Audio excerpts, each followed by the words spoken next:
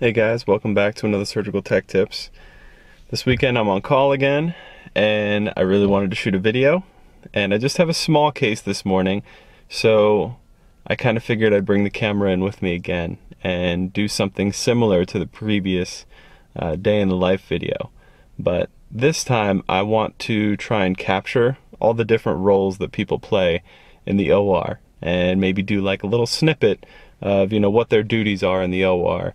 And how they go on about their day and how they help. So I hope you like it.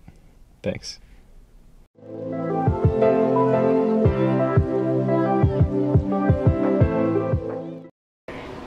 Alright, we're in the hospital now, and yeah, you guys have seen multiple videos with me, but just in case this is the first video you're seeing, we are both surgical techs. This is Jonathan Alpici. I work with him here in Las Vegas.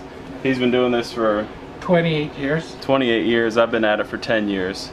But as a surgical tech, what do we do in the OR? Well, today is I'm working as a Saturday shift, but usually my role in being a surgical tech, being on call, being here in 30 minutes, my responsibilities are to get the room open, count all my surgical instruments, along working with the RN as the circulator. I work under the RN, and my job is to get the counts done, the instruments, the labs, rate tech, atraumatic needles, and the blades, and I count it and make sure it's ready to go.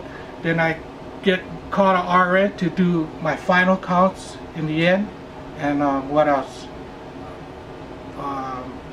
That's the job of a surgical tech, but mostly when you come in on the weekends on call, you have 30 minutes and you gotta fly. Yeah, and it's not an easy task, but I love my job. I've been doing it 28 years, and yeah, I love it. And here's Vince. He's an RN. Like today I come in and working on a Saturday shift. We're gonna do, but we made a game plan where we're gonna Vince. Hey everybody, how you doing? As you can see, he's much taller than either of us. Yeah, I know. Nice seeing you guys. Welcome to the surgical tech world.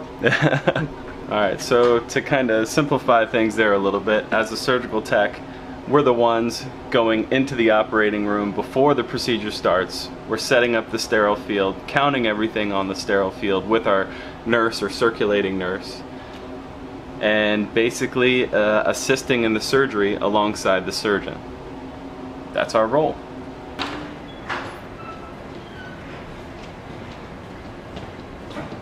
How do y'all want me to write these in? Yeah, so we're up here at the front desk, and the person who runs the front desk, our charge nurse, Debbie. Good morning. So Debbie, you are an RN. Yes. And what would you say your main focus of your job here is? Running the board. My main focus is making sure that we keep the schedule going and surgeries are completed Hopefully in a timely manner. In a timely manner, yes. And if they're not, then you can kind of move cases around. And move cases around to make sure that we don't delay doctors or delay patient care. She's also the one responsible enough for everybody in the OR, making sure they get breaks and lunches. Yes. So she's an important person. Yes, I get people fed. Yeah. And I fill the candy drawer. And she fills the candy drawer. Because happy employees are That's right. It's a good thing. That's right.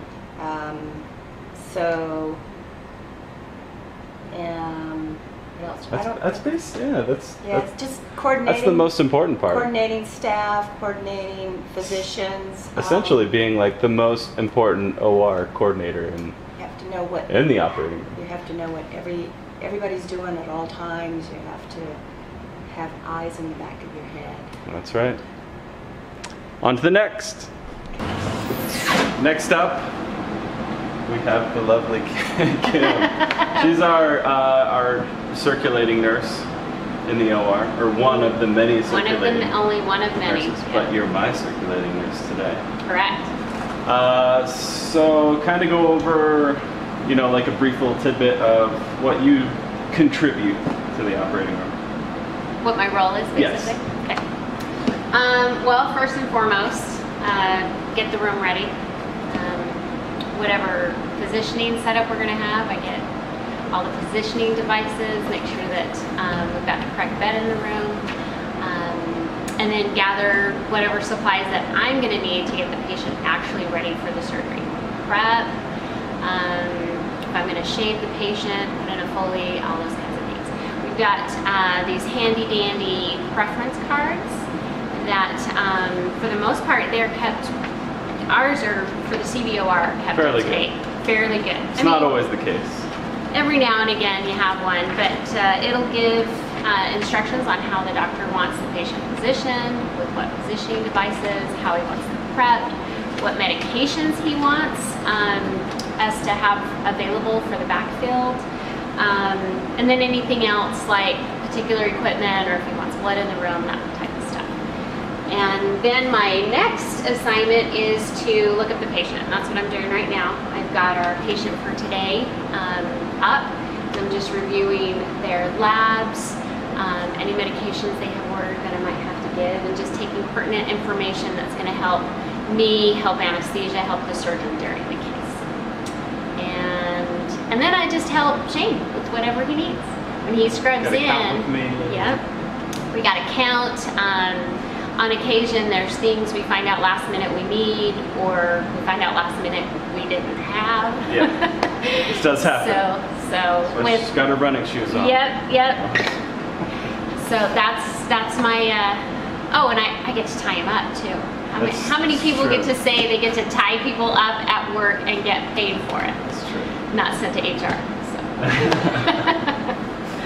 I think that's the other big role that I have is taking care of the patient. I'll go interview the patient, confirm all the consents, make sure we have all the necessary paperwork to legally do the procedure. Yeah.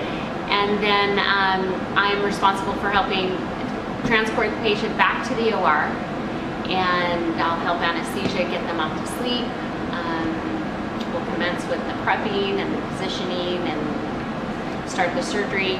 Then at the end of the case, it's my responsibility to take them to wherever they're going to recover, whether that's the post-anesthesia care unit or ICU.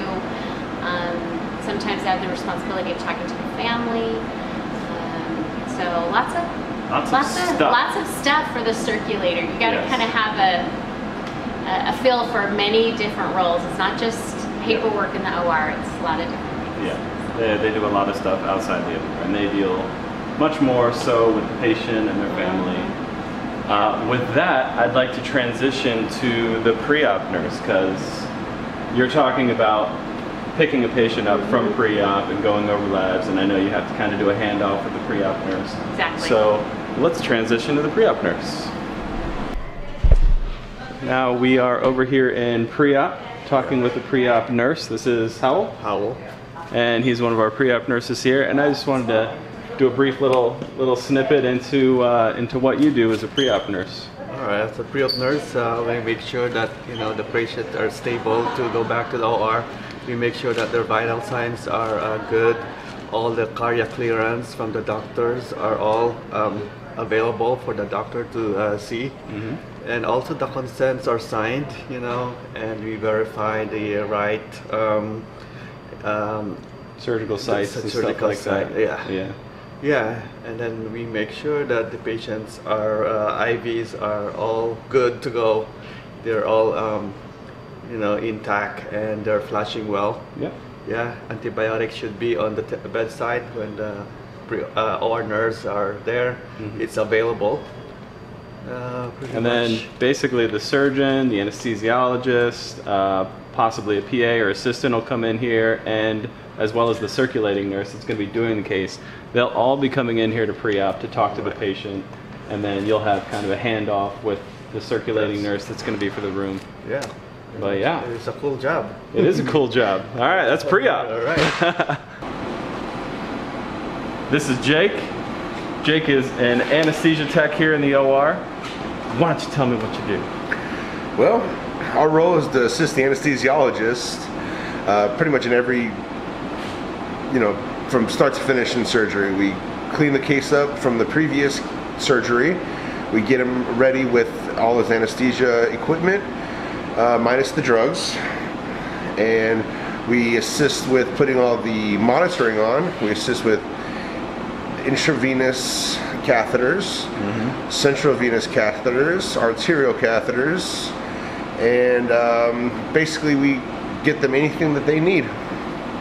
That's essentially it. So whereas my job is assisting the surgeon during surgery, his main focus is the anesthesiologist. That's right. Thanks, man. No problem. We are getting much closer to our case starting, and our anesthesiologist has shown up. This is Dr. Nino. If you can, tell the people a little snippet of what you do in the OR. Good morning. I'm Dr. Nino, one of the cardiac anesthesiologists. We take care of our patients, particularly our cardiac patients.